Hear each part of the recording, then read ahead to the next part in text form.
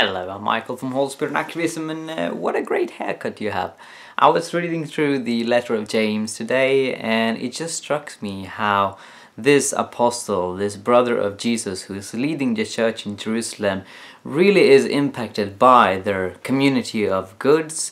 And that is so evident in his letter. He emphasizes that Christians shouldn't be rich. He has some really harsh criticism of the rich in chapter 5. And in chapter 2 he emphasizes that the kingdom reality that Christians live in, the brother and sisterhood that we are attached to as followers of Jesus, should impact our meetings. He says that when a rich man eventually pops up because he hasn't joined the community yet, we shouldn't treat him as a privileged person while forcing a poor person to sit on the floor or something like that. And James is writing his letter to all Christians, so this doesn't really talk about the Jerusalem situation, but it's really something that he has heard about and that he's very critical to.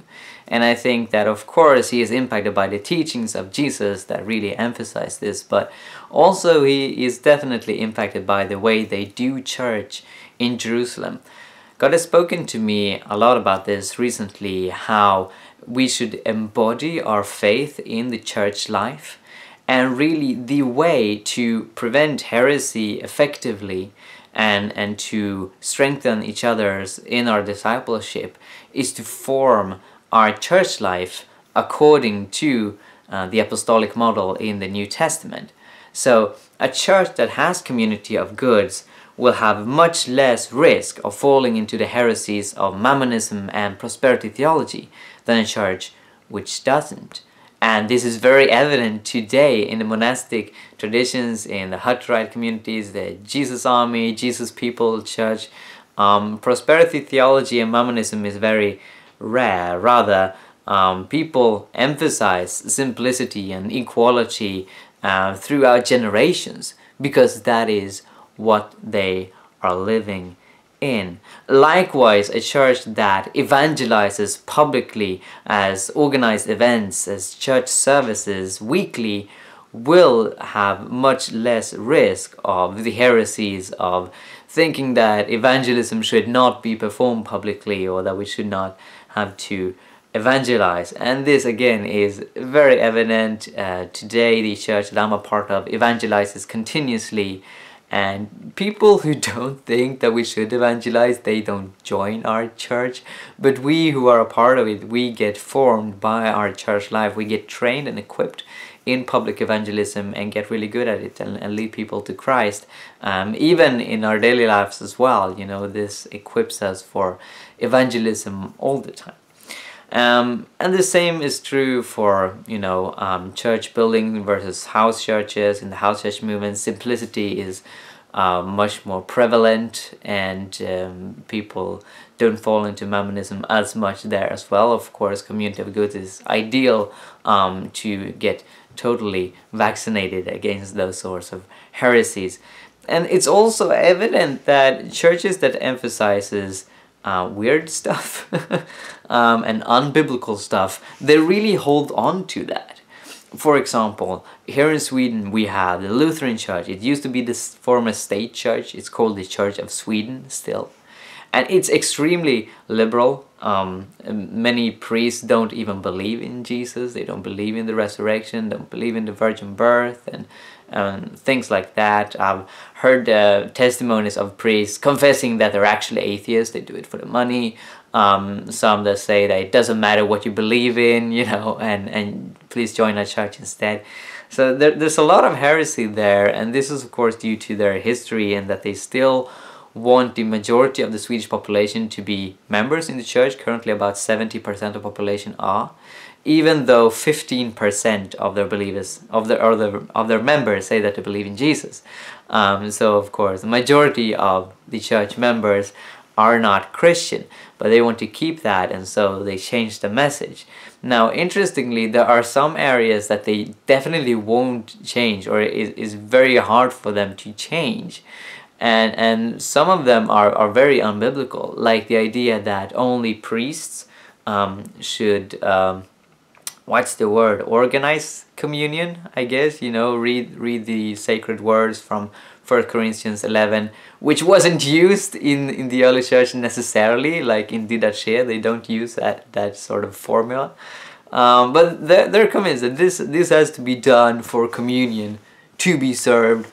Also infant baptism, which is not referenced at all in the New Testament. The first reference we have is Tertullian in the early 3rd century, late 2nd century, and he condemns it. He says it's not a good idea. But that's really something that they hold on to. Why? Well, it's a sacramental church, so communion and baptism, as well as these other events like marriages, which there's no evidence at all or no command at all in the Bible that Christian churches should arrange marriages. There's nothing in the New Testament suggesting that, but that's really a cornerstone because it's engraved in their activity. That is their church life. That is what they hold on to.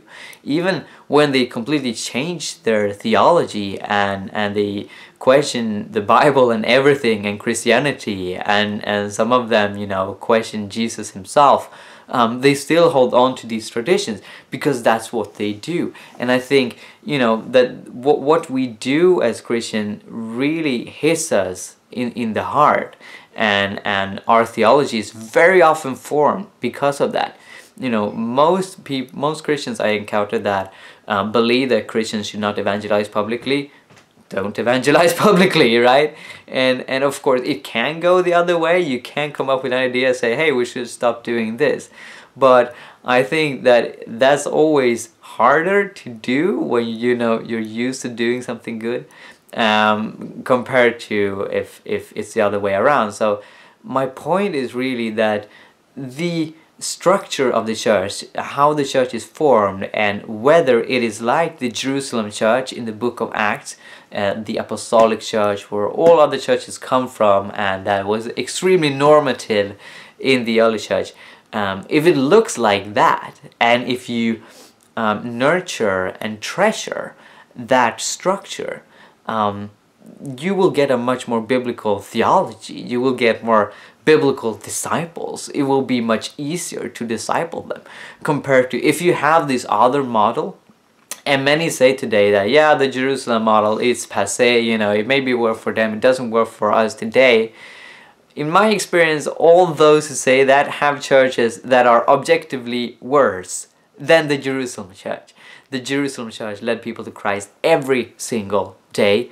Nobody was poor because of community of goods, and they experienced a lot of signs and wonders. Is that really your church?